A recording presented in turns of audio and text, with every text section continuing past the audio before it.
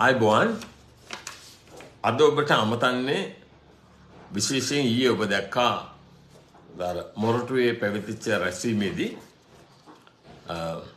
ජවිපේ යොදලා තියෙන A5 කියන channel එකයි තවත් කට්ටිය අර STF එකෙන් රනිල් වික්‍රමසිංහ ආරක්ෂාවක් දීලා තිනවා. ඒ කට්ටියට කියන අපේ ජනාධිපතිවරයා ස්ථිරයි දැන් ඇවිල්ලා රජය අනුර කුමාර දිසානායකට පූර්ණ ආරක්ෂාව දෙනවා කියලා.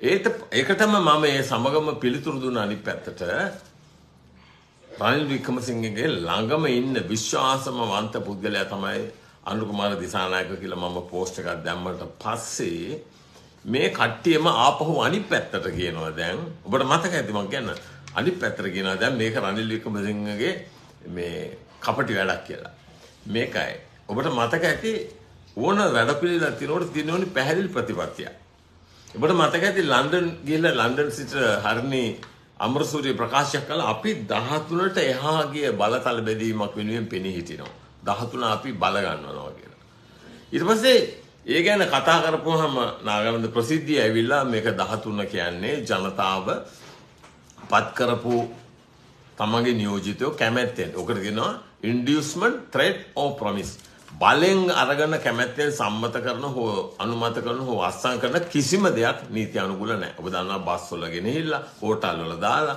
කොල්ල අත්සන් කරගෙන ජාර්ජාවදන රජීව් ගාන්ධි කොහොමද ඒක සම්මත කළේ?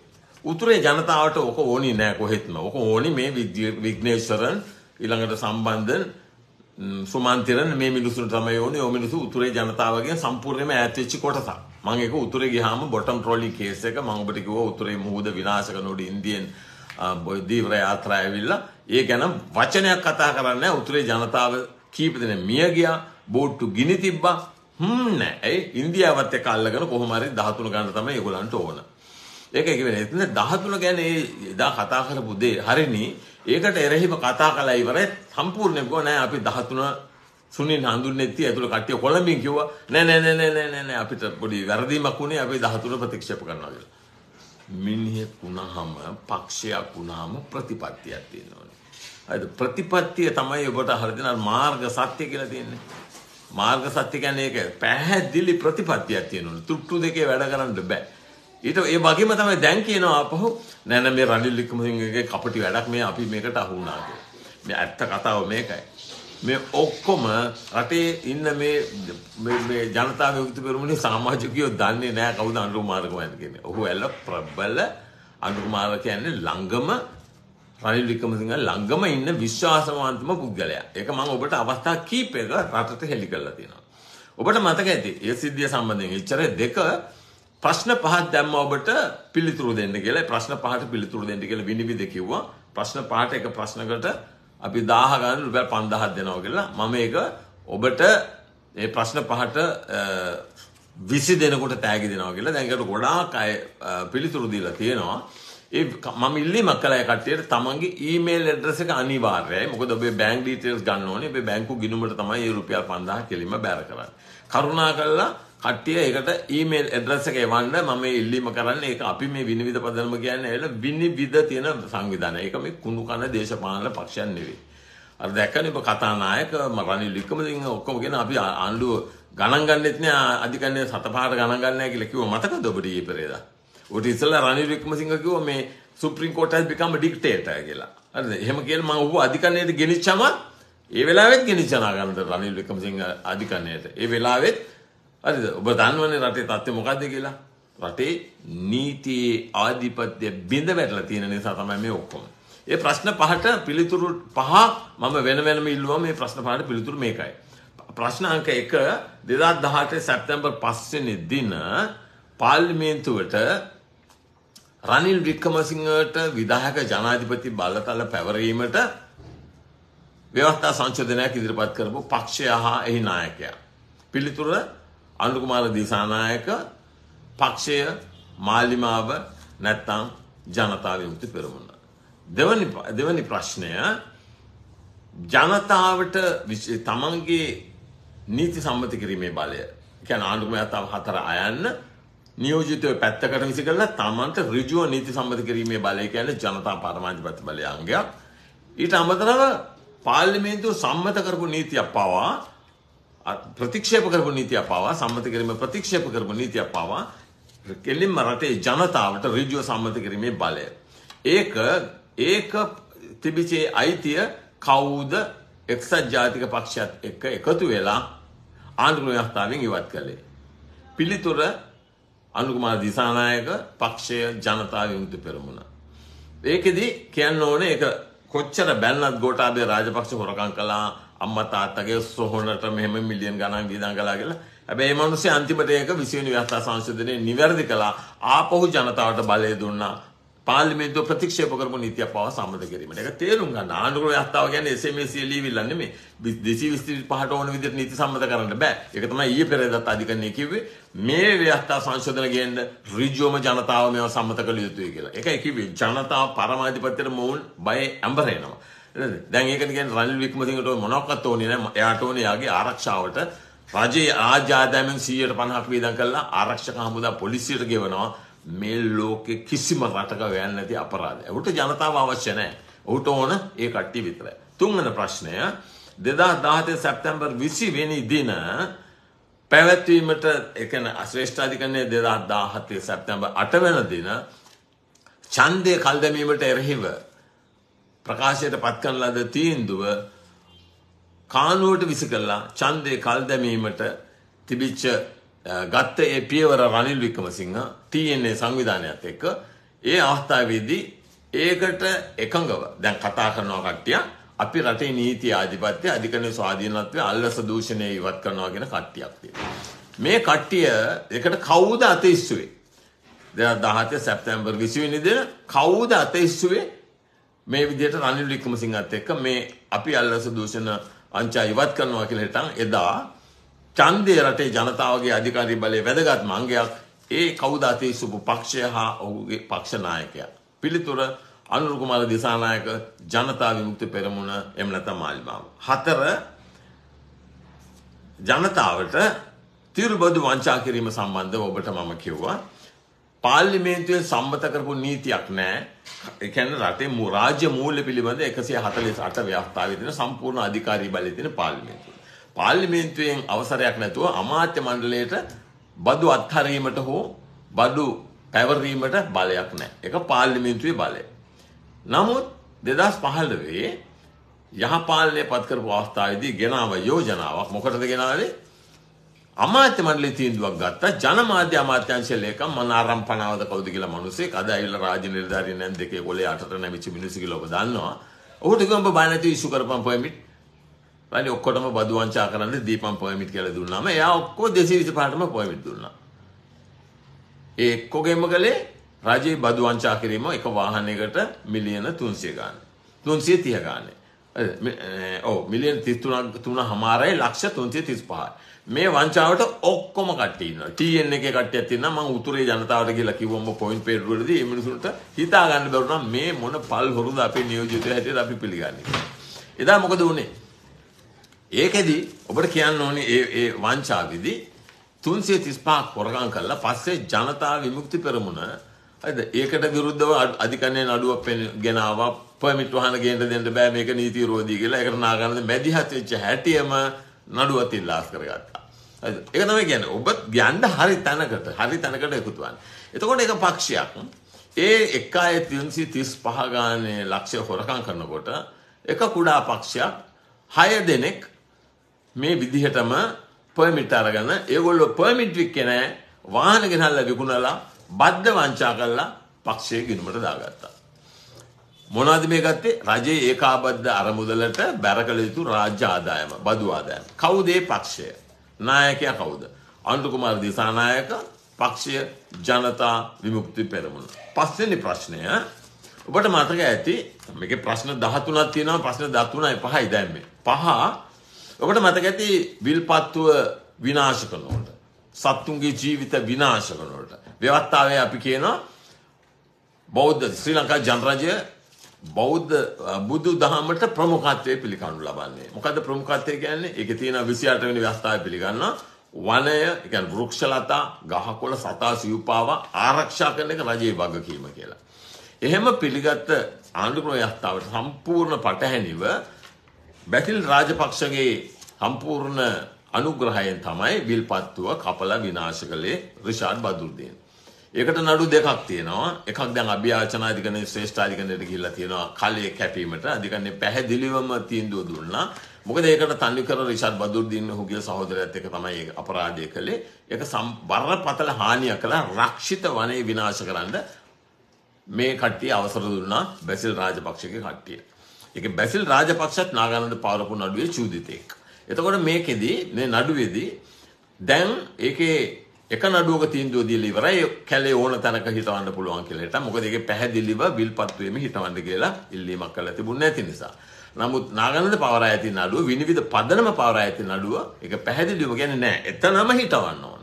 එතන නිකම් මේ වැසිකිලි වගේ නිකන් ගෙවල් ටිකක් අටවලා තිනවා කැලේ කපලා ඒකතනම ඔක්කොම කැලේ නැවත ඔහුගේ පුද්ගලික වියදමින් වියදම් කරලා හිටවන්න ඕන. ඒ අවස්ථාවේදී ඔබට මතක ඇති ගිහිල්ලා විල්පත්තුවට ගිහිල්ලා රිෂාඩ් බදුර්දීන්ව පිළි අරගෙන කට්ටියම පිළි අරගෙන එක පක්ෂයක කට්ටියක් ගිහිල්ලා කිව්වා අපි ආව මෙතනට ආව ප්‍රතික්ෂේප බලන්න අපට පෙනී යන හැටියට මෙතන කැලේ කිසිම කැපීමක් කළා නැහැ. අපි මේ අදාළ ආයතන වලට ප්‍රධානීන්ට කතා කළා. මේ කට්ටිය ඇවිල්ලා තියෙන්නේ තමන්ගේ නිජ භූමියට ආපහු ඇවිල්ලා තියෙන අවුරුදු 20 ගානකට පස්සේ LTT එකෙන් විනාශ කළාට පස්සේ. ඒතකොට මේක නිසා අපිට මෙතන මුකුත් වෙනසක් වෙන්නේ නැහැ කියලා රිෂාඩ් බදුර්දීන් එක්ක කිව්වා. කවුද ඒ කට්ටිය? මම ප්‍රශ්න කළා. කවුද මේ පක්ෂයේ හායි නායකයා? පිළිතුර ජනතා විමුක්ති පෙරමුණ අනුර කුමාර දිසානායක තමයි පක්ෂ නායකයා. කවුද එතෙන්ට ගියේ? ලාල්කාන්ත හා වසන්ත සමරසිංහ කියන අය තමයි ගිහලා මේ විදිහට ප්‍රසිද්ධියේ ප්‍රකාශයක් කළා රටේ ජනතාවට. නෑ මෙතන කිසිම විනාශයක් වෙලා නෑ. හේතුව මේ කට්ටියගේ ඡන්ද ගන්න මුස්ලිම් කට්ටියගේ. ඒ කට්ටිය එතකොට ඔබට තේරුම් ගන්න මේ කියන දේවල් වලින් අපි යන්නේ කොහෙද මල්ලේ පොල් ගමන. 69 ලක්ෂයක් ගිහලා ඉතින් අර ගිහලා කවුද ගෝඨාභයත් එක්ක ගිහලා ඉතින් අන්තිමට මෙරුව වගේ විනාශ වුණා. ඒකෙන්ද කරුණාකරලා මේ දේ දකින්න.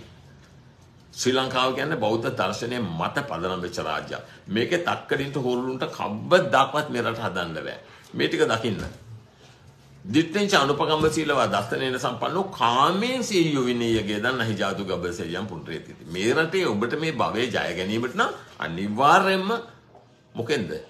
ඔබ අයින් වෙන්න ඕන ස්කන්ධ පංචකයේ විනවීමට තියෙන ඒ ඍජු බිජුකම. රටක් විනාශ කරන්න පල්ලොරු ඒකයි. ඒ කිව්වේ කොහෙද? රතන සූත්‍රය, කරණීය මෙත්ත සූත්‍රය. මොනවාද මහා මංගල සූත්‍ර කියන්නේ? ඒතා දිසානි කත්වාන සබ්බත්තම අපරාජිතා සබ්බත්ත සොත්තිං ගච්ඡanti. කරන කියන ඕන දෙයක් හරියනවා. මොනවද ඒකට අවශ්‍ය කරන්නේ? ඒකට කියන විනයෝච සුසික්කිතෝ දැඩි විනය. ඒක තියෙන්න ඕනේ. ඒක නැතුව කරන්න බෑ. ඒ වගේ අත්ත සම්මා පනිදිත. ඒ වගේම දැඩි මතයක් දරන්න ඕනේ සිත හරිතන පිහිටවන්න ඕනේ. ඔබ අහලා ඇති ඒ තත්ත්වේ නැතුව මේක ගොඩ ගන්න බෑ. ඔතන ඔය තුනේම කියනවා. කීනම් පුරාණං නවන්නති සම්භවම් විරත් චිත්ත ආයතකේ බවස්මින් තේ කීන බීජ අවිරුලු චන්දන් නිබ්බන්ති දීරා යතයම් පදීපෝ. මේක තමයි ඔය ව්‍යවස්ථාවේ නමෙන් වගන්තින් කියන්නේ. මොකද්ද? ඒ පාත් එකේ යන අය නිබ්බන්ති දීරා යතයම් පදීපෝ කියන්නේ උන්ගේ පහන නිවි යන්නේ. ඒක මේ ඔය 225 එකෙකුටවත් පේන්නේ නැහැ. ඒක පේන්නේ නැහැ. ඒක තමයි වෙලා තියෙන්නේ. ඒ බුද්ධිය නැහැ. ඒ දැක්ම එන්නේ නැහැ. ඒක නැති නිසා තමයි තිරුපතිගේ තරාදිය වාඩි වෙන්න යන්නේ. ඒක තමයි රනිල් වික්‍රමසිංහ ගිහලා ඇඳුන් නැතුව ගිහලා තමන්ගේ බරට රත්තරන් තියලා මේ මිනිස්සු වාඩි වෙලා බෞද්ධ දර්ශනයක් ගැන කතා කරනවා. බෞද්ධ දර්ශනය හතරමයි මෙනේ. ඒක දකින්න. ඒක තමයි කියන්නේ ඔය සූත්‍ර තුනේම කතා කරනවා. අන්නේ මාධ්‍ය යන්න. ඉන්නේ මාධ්‍යයන් තමයි මම ඔබට ආරාධනා කරන්නේ. හරිද? ඒක තමයි කියන්නේ තපෝච බ්‍රහ්මචර්යාච අරිය සත්‍යාන දසන නිබ්බාන සච්ච කිරියාච කියලා කියන්නේ ඒක නිර්වාණය සාක්ෂාත් කරගන්න තපෝච කියන්නේ කුණු කෑමෙන් ඉවත් වෙන්න. හරිද? අපි කියන්නේ ඉතිපිසෝ ගාථාවේ කියන ඔබ දන්නවනේ. විද්‍යාචන සම්පන්න සුගතෝ කියලා කියනවා. සුගතෝ කියන්නේ සුගත කියන්නේ අඩුම ගානේ ওই පහෙන්වත් වැළකියව කියලා. පහෙන් වළකිනවද? ඔබ දන්නවනේ ඔබ දන්නවා මේ කතා කරන්නේ නාගහනද මේ හැමන ශක්තියක් තියෙනවා. ඔහුත් එක්ක හැප්පෙන්න ඇවිල්ලා වැඩක් නැහැ. ඔය කට්ටියටම හරියට ඉන්ජෙක්ෂන් එක හරිය වෙලාවට ලැබේ. ඔබට බොහොම සුබ තොරතුරුකුත් මේ අතරෙම කියනවා. එතකොට කතා ඊළඟ එක තමයි මේ ඊළඟ කතාව තමයි මේ යුනයිටඩ් ෆ්‍රන්ට් එක තමයි හොඳම නියුතිය. දැන් මම කතා කළා කට්ටියටම. මොකද දැන් අපිට මේක සීමාව දැන් කියන්නේ පෙරටුගාමින් ඉන්නවා. ඊළඟට අර වසන්ත මුදලිගේ දෙන විශ්වවිද්‍යාල ශිෂ්‍යයන්ගේ බලමණ්ඩලයේ ඉන්නවා. ඊළඟට සරත් ෆොන්සේකාත් ඉන්නවා. අපි ඊට අමතරව මේකට එකතු වෙන්න කැමති ඇත්තක යුනයිටඩ් ෆ්‍රන්ට් එකක් විදියට ඉදිරියට එන පාර්ලිමේන්තු මැතිවරණය හා ජනාධිපති මැතිවරණයට ඍජුවම යෝජිත ජනසම්මත ජනරජ ව්‍යවස්ථාව ජනතාවට ඉදිරිපත් කරලා සම්මත කරලා මේ රටේ දිශානති වෙනස් කිරීමේ වැඩපිළිවෙලක් දියත් කරන්න. ඒකට මම සාකච්ඡා කළා. ඒකේ අවසාන තීන්දුවක් අපි අනිවාර්යයෙන්ම ළඟදීම ගන්නවා. නාගානන්ද ලබන මාසයේ රටින් පිට වෙනවා. ඒකම මම ඔබට කියනවා මේකට දැඩි අවධානය යොමු කරන්න. මේ රට ගලව ගන්න කොහෙත්ම බෑ. ඔබ දැක්කනේ අර සූරිය බණ්ඩාර කියන චන්දිම සූරිය බණ්ඩාර ළඟ තියාගෙන කිව්ව දිනේෂ් ගුණවර්ධනටයි කතානායකටයි මේ කට්ටියට දුවන්න දුන්නා. හරිද? ඔතන එකෙක්වත් නැහැ.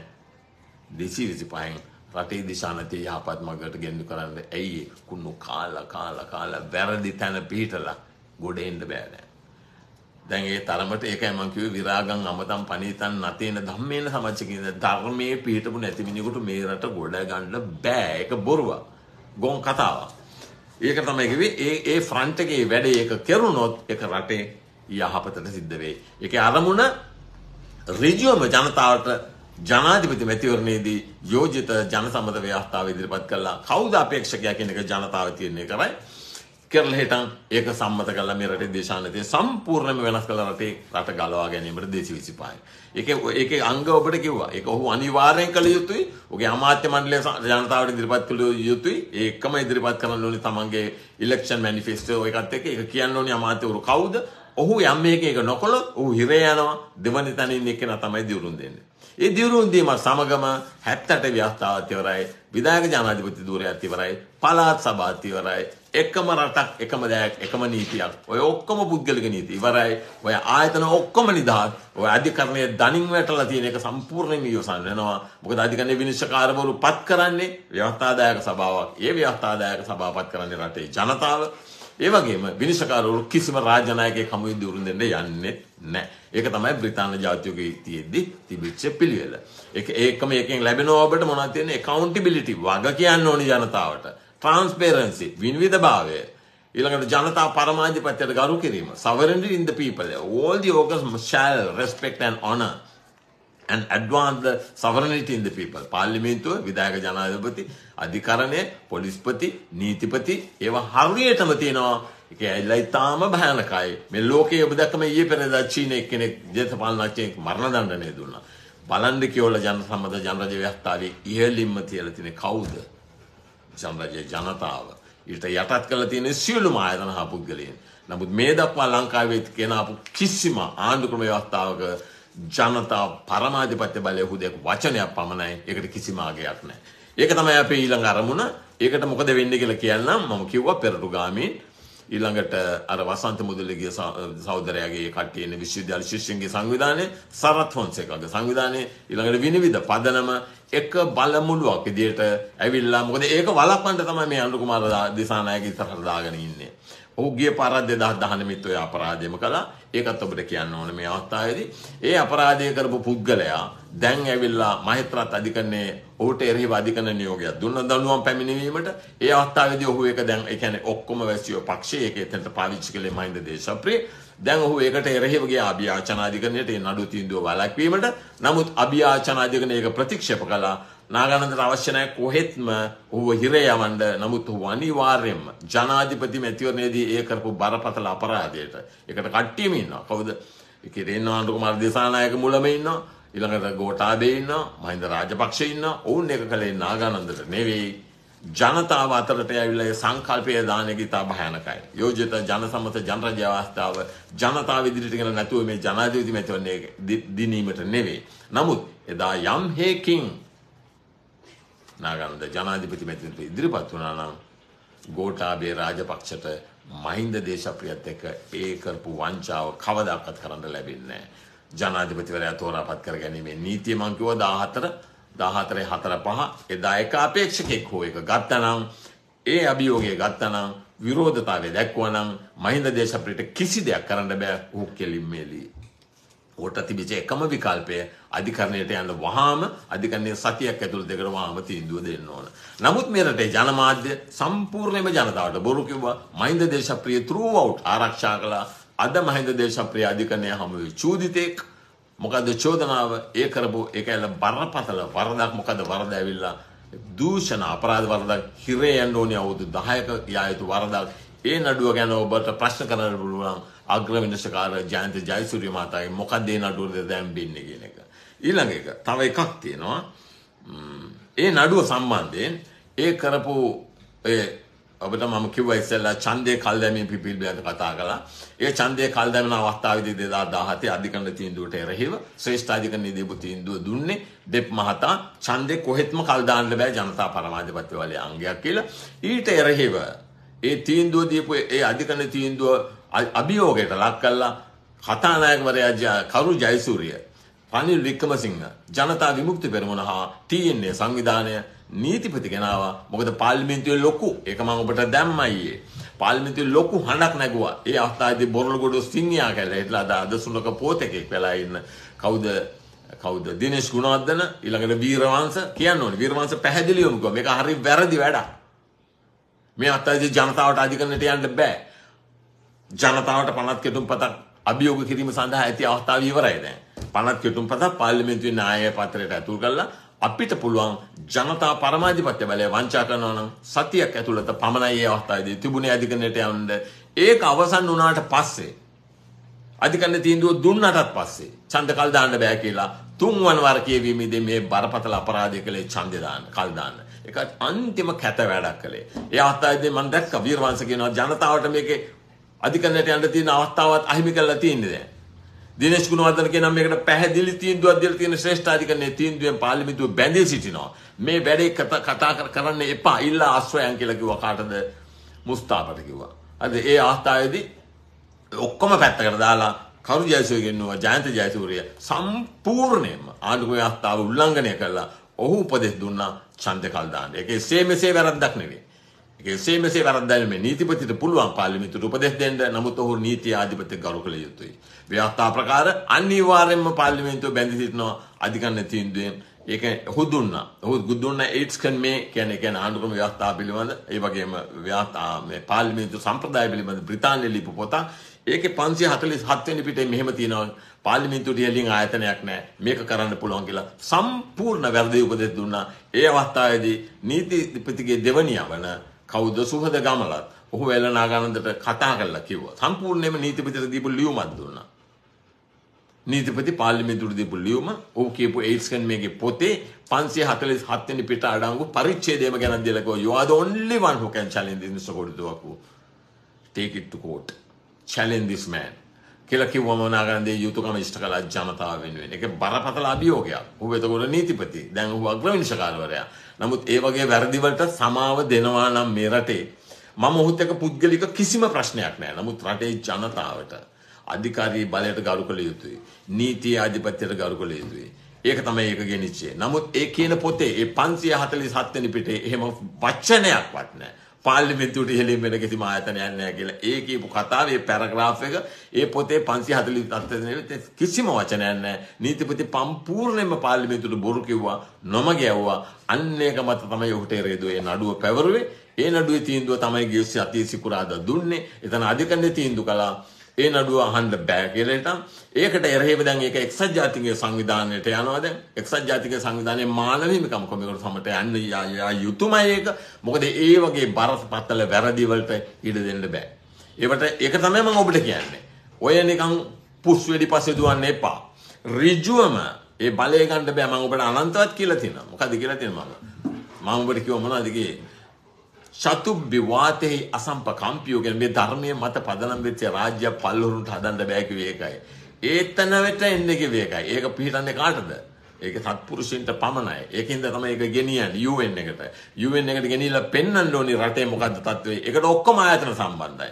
පාර්ලිමේන්තුව, විධායක ජනාධිපතිවරයා, අධිකරණය, සියලුම නීතිපති ඔක්කොම සම්බන්ධ බරපතල වරදක් ඒක වංචාවක් ඒක UN එකට යනවා. දැන් මම අධිකරණ තීන්දුව ඊයේ ඉල්ලීමක් කළා. ඒක ලැබිච්ච හැටි දැන් UN එකට ඒ නඩුව ගෙනියනවා. මොකද මේ රටේ හරක් ඉන්නවා. මේ රටේ ගව සම්පත ඉන්නවා. රටේ ප්‍රශ්න එක්සත් ජාතීන්ගේ සංවිධානයට ගෙනියන්න එක වැරදි කියලා. වෙන කොහෙද යන්නේ? ඉන්දියාවට ගෙනියන්නද? ලංකාවේ අධිකරණයේ හැසිරීම මේක නම් කොහටද ගෙනියන්නේ මේක? අනිවාර්යයෙන්ම ගෙනියන්න ඕන ප්‍රශ්නයක් මේක. මට ඉල්ලීමක් කළා හොංකොං වලින්. ඒ වගේම වික්ටර් රයිවන් ඔහුත් මට ඉල්ලීමක් කළා මේක please take it to UN. Human Rights Council. You should not let it happen in this country. You are the only one who can do this කියන එක ඔහුත් කිව්වේ. ඒකයි කිව්වේ මේ වැඩේ දැන් එක්සත් ජාතීන්ගේ සංවිධානයට ගියාම දැනගන්නවා. මොකද මීට ඉස්සෙල්ලත් එක්සත් ජාතීන්ගේ සංවිධානයේ 2015 යෝජනාව සම්මත කරලා කිව්වා ජනතාවට අධිකරණය කරෙහි මේ අවස්ථාවේදී තියෙන ප්‍රශ්නයක් තමයි විශ්වාසයක් නැතිකම. ඒක තහවුරු කිරීමේ වගකීම තියෙන අධිකරණයට කියලා. ඉතින් මේ වගේ දේවල් දිගින් දිගටම වෙනකොට ශ්‍රී ලංකාවේ ජනතාවගේ ඒ අධිකාරී බලය බලගන්නවා මේව ගෙනියන්න ඕනි ජාත්‍යන්තර ප්‍රජාවට. දැන් මම ඔබෙන් සමුගන්නවා මම නැවත මතක් කරනවා මේ ටික රයිවට් වෙන්න එපා. මුලා වෙන්න එපා. තක්කඩිකම් වලට අහු වෙන්න එපා. හරිද? දැන් මේ යන්නේ ලොකු ප්‍රෝඩාවක්. අපි එහෙම ආව තනි පෙරමුණකට රනිල් වික්‍රමසිංහ කෙලින්ම පාවිච්චි කරන්නේ අනුර කුමාර දිසානායක. මොකද එතකොට උන්ට අනිවාර්යයෙන්ම ජය ගන්න පුළුවන් කියලා උන් විශ්වාස කරනවා. එතකොට අනිවාර්යයෙන්ම ජවිපේ මේ වගේ ඒකාබද්ධ පෙරමුණක් එකට ආවම ඔය කියන සජිත් ප්‍රේමදාසටයි එතන ගියාම මහින්ද රාජපක්ෂටයි රනිල් වික්‍රමසිංහටයි නැවත රාජ්‍ය බලය ගන්න පුළුවන්. 2019 දිත් කළේ ඒක 2024 කරන්නේ ඒක ඔවුන්ගේ එකම අභිප්‍රාය හා සිහිනය පාර්ලිමේන්තු මැතිවරණයේදී 3-20-30 කර ගැනීම. ඔක 2019 දී නාගානන්දගේ අපේක්ෂකත්වයේ පැහැරගත්තට පස්සේ කවුද අපේ එතකොට හිටපු විගණකාධිපති මායාදුන්න මහතා සමග තිබුණ රැස්වීමක් බත්තර මුල්ලේ ඒකට විජිත හේරත් ආවේ මම එතකොට පීඑන් ඇනලා නාගානන්දගේ අපේක්ෂකත්වයේ පැහැරගෙන ඉවරයි ඒ අවස්ථාවේදී මම යෝජනා කළා ජනතා විමුක්ති මුල්ල හරි නාගානන්ද ඔබලට සහයෝගය දෙන්න. ඒ අවස්ථාවේදී සජිත් ප්‍රේමදාස පත්‍රයේ හෙඩ්ලයින් දැම්මා People's Constitution through Social Revolution කියලා. මම ඊයේ සජිත් ප්‍රේමදාසට කිව්වා කෙලින්ම බය නැතුව කීපන් රටට මම එනවා මේකත් අරගෙන මම මේක ජනතාවට ඉදිරිපත් කරලා සම්මත කරලා රට මුදා ගන්නවා. තාම උත්තරයක් නැහැ. මම එදා ජනතා විමුක්ති පෙරමුණට දුන්නා. හරි. I will back you provided you come forward with this constitution. මේ මහ ජනතාවට ඍජුවම සම්මත කරලා රටේ දිශානතිය වෙනස් කරන්න තියෙන මේ වැඩ පිළිවෙලට නැගී හිටපියව. නාගානන්ද සහයෝගය දෙනවා කියලා. මොනවද කිව්වේ? විජිත හේරත් කිව්වේ. මේක ඔබට අහන්න පුළුවන්. මේක අහන්න පුළුවන් මම දැක්ක දාලා තියෙනවා එක්කෙනෙක් කවුද මායාදුන්නේ මහත්මයා කියනවා. ඔව්. ඒ රැස්වීමේ මම හිටියා. ජනතා විමුක්ති පෙරමුණ යෝජිත ජන සම්මත ව්‍යවස්ථාවට පෙනී හිටින්නේ නැහැ. ඔවුන් බයයි. හරි ඔවුන් බයයි කරපු බරපතල වැරදි වලට. ඒවා දූෂණ අපරාධ වැරදි. ඡන්දේ කල් දැමීම කියන්නේ ජනතා පරමාධිපත්‍ය බලය වංචා කිරීම කියන්නේ දූෂණ අපරාධ වරද. ඒකේ මේ 6 දෙනාම චූදිතයෝ. permit ගෙනල්ලා permit නැති permit නැති නීතියකින් හොරට permit දීලා ඒ permit පාවිච්චි කරලා වාහන ගෙනල්ලා විකුණලා රජයේ බදු ආදායම හොරකම් කිරීම බරපතල වැරදි. අන්න ඒවට බය තමයි ඔය ජනසම්මත ජනරජ ව්‍යවස්ථාවට බයේ 225 අපි කිසි දෙයක් ගන්න නැහැ කියන ස්ථාවරයේ ජනතා විමුක්ති පෙරමුණ අදත් ඉන්නේ. ඒකද ඔබ විශ්වාසය තබන්න. ඔබට මතක ඇති 69 ලක්ෂයක් ගියා මෙරුව ගියා ආලෝකයේ පස්සේ තාත් එකද ගිල්ලටන් කෙලින්ම ගෝඨාභයත් එක්ක ගිහලා අනාථ වුණා. රටත් අනාථ වුණා. දැන් කියනවා ජවිපේ මෙරුව ටික දැන් ඉන්නේ අපිත් එක්ක. හරිද? ඕකට අපි රැවටෙන්න ඕනද? මං අහන්නේ පුරවැසියන්ගෙන් ඒ කරපු ගොන් වැඩේ නැවත කරන්න ඕනද? කිසිම වැඩ පිළිවෙලක් ඉදිරිපත් කරනවද? ඔබට ඉදිරිපත් කරනවද මෙන්න අපේ වැඩ පිළිවෙල. මෙන්න අපි ආණ්ඩුක්‍රම ව්‍යවස්ථාව වෙනස් කරන ක්‍රමවේදය. එහෙම දෙයක් කිසිම දෙයක් කියනවද? අහන්න ප්‍රශ්න කරන්න ඕකෙන්. අහන්න දැන් ඔබ කියනවා ආණ්ඩුක්‍රම ව්‍යවස්ථාව අපි වෙනස් කරලා රට හදනවා අලුත් ව්‍යවස්ථාවක් ගෙනවා කියලා. ඒකට අත්‍යවශ්‍ය අංගය නාගානන්ද ආණ්ඩුක්‍රම ව්‍යවස්ථා නීතිය කරන්නේ අත්‍යවශ්‍ය අංගය ආණ්ඩුක්‍රම ව්‍යවස්ථා ප්‍රකාර 82 83 අනුව අනිවාර්යෙන් අවශ්‍යයි පාර්ලිමේන්තුවේ 3/2ක කැමැත්ත. ඊට අමතරව මේ රටේ අධිකාරී බලවතාවන ජනතාවගේ කැමැත්තෙන් තොරව ආණ්ඩුක්‍රම ව්‍යවස්ථාව වෙනස් කරන්න බෑ කියන ජනතාවගේ කැමැත්ත. ඔක කරන්න පුළුවන් ද JVP එකට. බුද්ධිමත්ව හිතන්න. ජීවිතේට හිතන්න බෑ. ජනාධිපති මැතිවරණය ජය ගන්න පුළුවන්ද? දැන් ඊයේ කිව්වනේ අපි තමයි දැන් රජයේ අපිට සහයෝගය දෙනවා අපි දෙන්නලා තියෙන ඉඳ කියලා හිතන්නවත් බෑ. ඒක ගොන් කතා. ඕන આવොත් ඒකට එබ්බට පෙයි මෙතන අපි ඒකාබද්ධ පෙරමුණක් විදිහට අපි ඉදිරිපත් වුණාම අනිවාර්යයෙන්ම කවුද සජිත් ප්‍රේමදාස මහින්ද රාජපක්ෂ සහ ඊළඟට රනිල් වික්‍රමසිංහ වැඩේ කරගනි. මම ඒකයි කිව්වේ ලබන පාර්ලිමේන්තු මැතිවරණයේදී බලන්න රටේ මිනිස්සු ඒ තරමට හිඟමනට දාලා මිනිස්සු අතරමං කරලා තියෙන්නේ. මහින්ද රාජපක්ෂට ඉල්ලන්න කියන්නේ හම්බන්තොටින් කොළඹින් කුරුණෑගලින් වැඩිම ඡන්ද සංඛ්‍යාවක් ගන්නවා. ඒක මම ඔබට කියනවා. ඇයි ඒ තරමට මිනිස්සුන්ව කරකෝල අතහැරලා තියෙන්නේ. මිනිස්සු මිත්‍යා දෘෂ්ටියෙන් අන්ධ වෙලා තියෙන්නේ. මේ රටේ ඇති දහමක් නැහැ. මේක බෞද්ධ දර්ශනය මත පදනම් වූ රාජ්‍යයක් කියන එක තන්නේ කර බොරුවක්. ශ්‍රමණ වේශධාරීන් ඉන්නවා පල්හොරු මේ කනගාටුයි කියන්නේ මේවා. ඒ මිනිස්සු ඇල ඕන පල්හොරෙකුට හුර ගැට ගහනවා, බන කියනවා, පිරිත් කියනවා. කොහෙද මේ රටේ බෞද්ධ දර්ශනය? මම ඒකයි කිව්වේ. ඒ දහමෙන් තොරව වෙන ලෝකයේ වෙන රටවල් කනන්නේ මේ කතා කරන්නේ ලංකාව හොල්ලන්න බෑ. මට අහනවා ඇයි මේ මෝඩයෝ අහන ප්‍රශ්න. ඔබ හැමදාම එකම ටී-ෂර්ට් එක අඳිනවා. ගොන් කතා. ඇයි අනුර කුමාර අඳිනවලු බොහොම එක්ස්පෙන්සිව් ඇඳුම්. ඇන්ජෙලා මර්කල් ඔබට මතකද ජර්මන් චාන්සලර්. ඇයකින් ඇහුවා ඔය ප්‍රශ්නේ. ඇයි මේ ඔබ ඇඳුම් දෙක එකම ඇඳුමනේ අඳින්නේ? ඔබ මාකට් එකට තනියම ගිහලා එළවලු අලලුණු තෝරනම් ඇයි ඔබ ජනාධිපතිනේ ඉන්නේ රටේ රාජනායකයන් මොනවද ඇයි කිව්වේ මම ඇවිල්ලා මහජන සේවකයෙක් කළෝ මට ඔය කුණු ගොඩවල් අවශ්‍ය නැහැ මේකේ මොනවද කියන්නේ සුවචෝ චස්ස මුදුවනතිමානේ කොච්චර සුන්දරයිද කියලා බලන්න අප්පකිච්චෝච සල්ලෝක මුත්තේ බොහොම සැහැල්ලු ජීවිතයක් හරි කුණු වලින් ඈත් වෙලා තියෙන්නේ ඒ කියන්නේ ඔක්කොගෙම ඉවත් වෙච්ච අය තමයි ඒකේ තියෙන්නේ සන්තින්ද්‍රියෝච කුණු නෑ කඳුලක්වත් අන්න දහම අන්න රට ගොඩ ගැනීමට තියෙන එකම වැඩපිළිවෙල. හරිද? ඒ කියන්නේ සැහැල්ලු ජීවිතයක් බොහොම සැහැල්ලු වැඩ කටයුතු තියෙන්නේ. ස්වල්ප වැඩ කටයුතු කුණු කණ එක බින්දොකත් කරන්නේ නැහැ. ඒකෙන් ඔබට කියන්නේ ඒකයි. සයනෝ වායාවතස විගත මිද්දෝ ඒතං සතින් අදිත්තේය බ්‍රහ්ම වේරං විහාරං ඉදමාහෝ කිව්වේ. දකින්ද මොනවද ඒ කියන්නේ? මෙත්තා කරුණා මුදිතා උපේක්ඛා මේක පතුරවන්න ඔකොටම සතාසි උපාවට කරුණාව දක්වන්න අපිට තියෙන එක දර්ශනයක් ඒක ආගමක් නෙවෙයි අන්නේ මත පිටන්න නැවත අපි හමු වෙමු බොහොම ස්තුතියි